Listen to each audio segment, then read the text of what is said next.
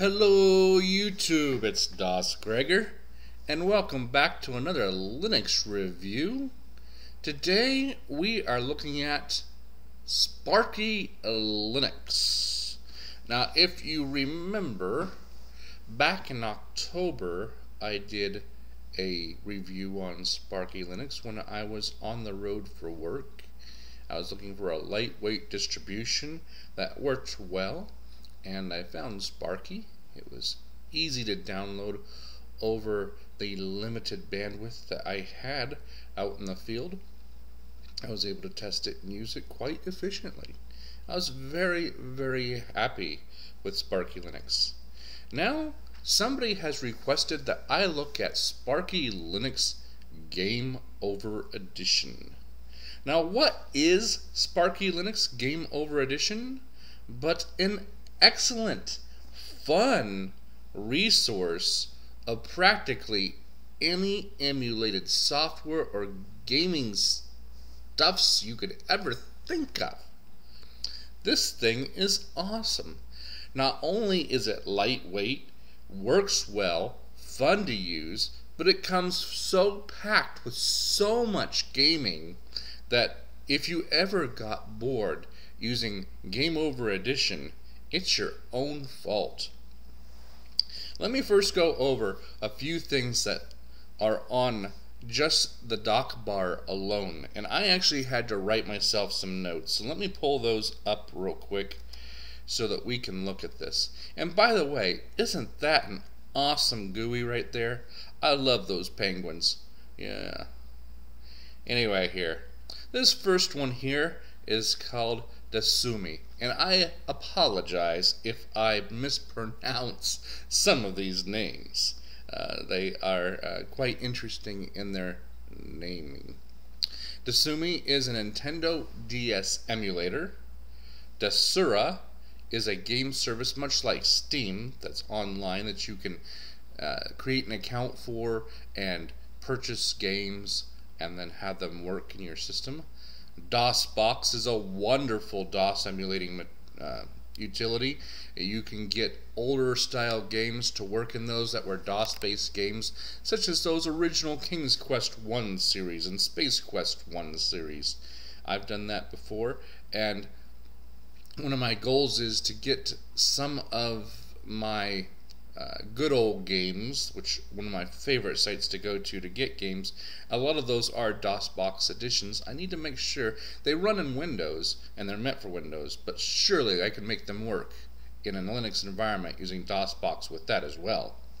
We move on along here, and we've got the Gnome Video Arcade. Now the Gnome Video Arcade is more of a front end for Mame, and if you don't know what Mame is, Mame stands for Multiple Arcade Machine Emulator. Even I had to look that up. And what that is a emulator for coin operated machines. If there is a demo or a bin file that you can use that is for some of those old arcade games and you have legal access to them, then you can use this emulator software to be able to run them and play them. We move on, and we've got Nestopia, which is an NES emulator. We also have the PCSX, which is the PlayStation emulator. Are you catching the drift here? There are emulators for practically everything. This distribution is awesome. We move on, and we've got Play on Linux. Now, Play on Linux isn't an emulator per se. It's a modified version of Wine that is made to attempt to work well with most video games. Now, I've had a lot of mixed feelings with Play on Linux in the past. Sometimes it works really well for a Windows game to work in Linux. Other times I've had all kinds of trouble with it. But it is still a great feature to add in this wonderful collection. Steam, of course, is becoming something very big in the gaming world, especially with Linux users now that they have built it for Linux and made a few things available. Unfortunately, my collection of Steam games I have only one or two that are actually working within Linux, and that doesn't really make sense to me because there are a lot of the games that I have which are older games that should work in a Linux environment very easily. It should be to port those. We move on to Stella, which is an Atari 2600 and maybe a 7800 as well emulator. Now, I do have some games that actually work with this, and that's nice because it's kind of fun to play those old Atari games. Although, my folks still have our original Atari from the 70s, and my kids actually enjoy playing that on the original equipment from way back when. Moving along, Visual Boy Advance. If you know anything about gaming, okay, boy, it must be a Game Boy emulator, and sure enough. You also have this one here, Yaba-Ooze, I assume, which is a Saturn emulator.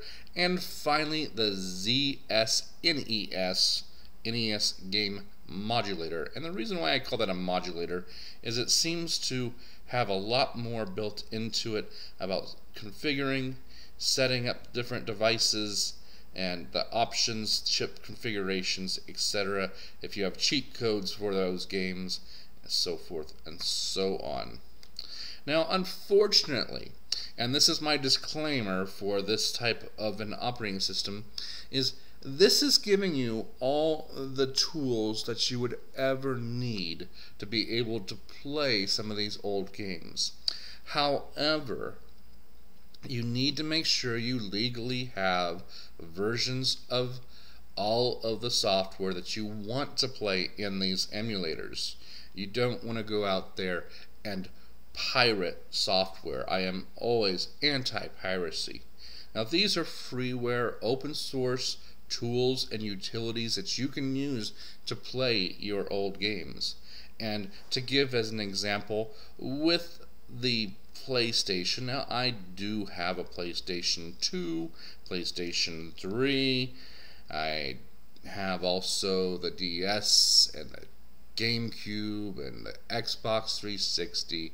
I've got all those gaming systems, and so I was able to find with this particularly that I had a CD still.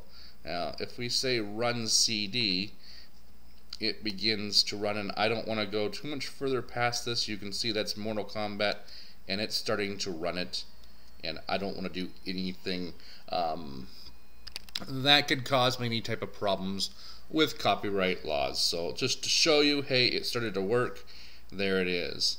Now, I suggest that if you want to do this, and this is unfortunately not my cup of tea, you look to see where you can find this type of software, the games, for instance, legally, that you can put on your system. And once you have those, you can utilize these tools and have fun on your desktop with some old games that you couldn't probably play until today. If we look at the rest of Sparky Linux GameOver edition, you will notice that we are sporting the Lxde Desktop, and it is very quick, very efficient. It boots up very fast. It shuts down even quicker. I've had very little trouble with it. It has been really fun to play with this week. It was kind of a light, shall we say, diversion from what I'm used to looking at and what I'm used to working with reviewing different Linux distros.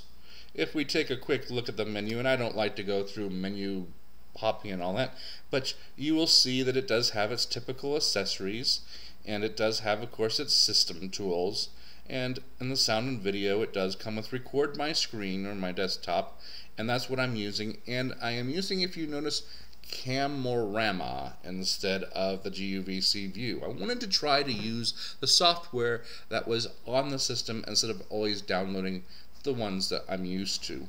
You know, it's always good to see if does stuff work right out of the box, or do I have to install my own customized or familiar software. And this works really well. I've been very impressed with this version. Now I kind of skipped over a couple because you will notice when we get over here to the games that there is a page and a half to 2 pages or more of different games to list. Everything from 0 AD, and we start to go down. As you can see, there are just a great number of games. It just scrolls and scrolls and scrolls. So not only is there an excellent source of a lot of emulation software, but there are also a great number of Linux games that they have installed and made to be available through GameOver Edition. And I have played a few of these that I was familiar with. Super Tux Kart, for instance. They have, of course, the Tux Racer that I enjoy, and of course the biggest one that I can spend hours just racing and racing, Armageddon Advanced, the light cycle game. Lots of fun with that stuff. Always lots of fun. If we look at the rest of the stuff, because you say, hey, it's not all about the gaming. It's great that I have gaming, but if it's so stuck on just the gaming, I can't do anything else. Well, it does come with some other things. We have Dropbox, which is handy if you have your emulation bin files to be able to grab them and pull them down. Iceweasel is the browser that it uses. Now, Iceweasel is really just Firefox, but it's called something else.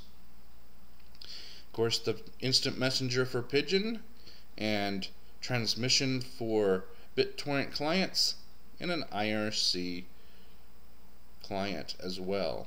We look at sound and video, and you'll see, of course, the awesome mixer, the Record My Desktop VLC is an important one to have for playback, and CD burning software. So your basics are all there. Now you will see, for instance, in here a lack of Office products.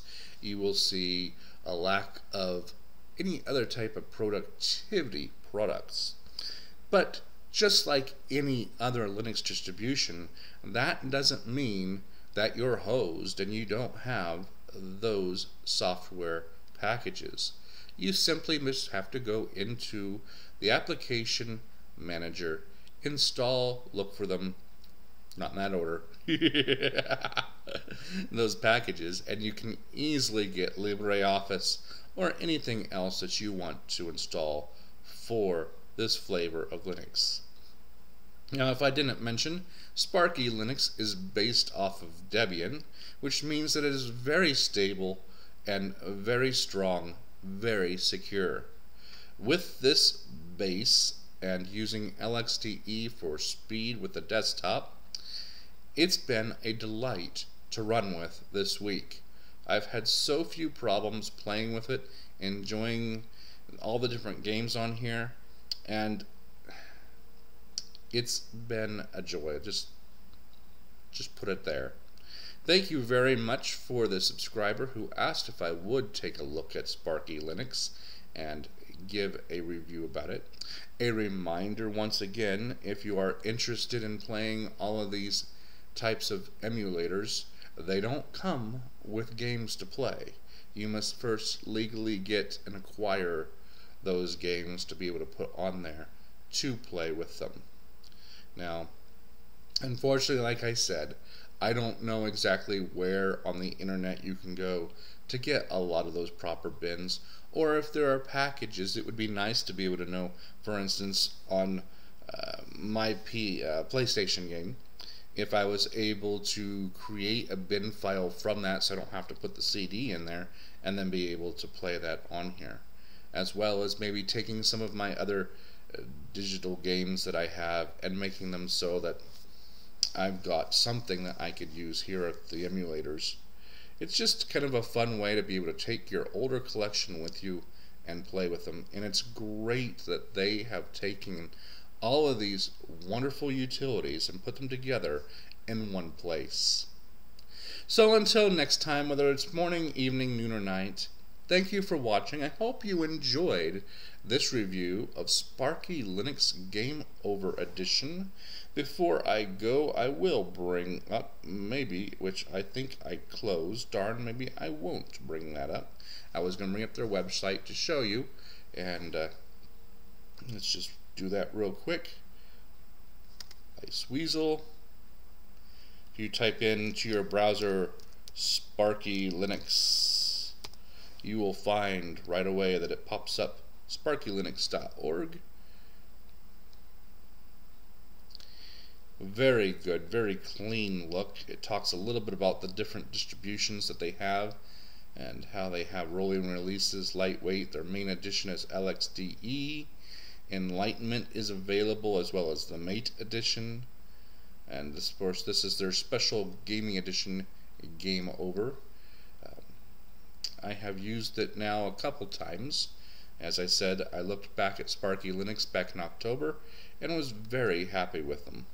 In their download area, you will see that you can get it in for the older style systems as well as the 64-bit systems, and it is very simple to either get a BitTorrent file or the full version. And you will also notice that if we get down here into the Game Over edition, that it doubles in size almost from some of these others that are 1.4. You're up to 3.78 and 3.83. But there are loads and loads of fun games to look at with this flavor. So I encourage all of y'all, if you're looking for something for your old machine or just looking for something fun in general, that you look at Sparky Linux again and test it out. It has been a pleasure. And back to my out. If it's morning, evening, noon, or night, whatever you're having, I hope you enjoy it. Have a great weekend. We'll talk to y'all later. Bye, guys.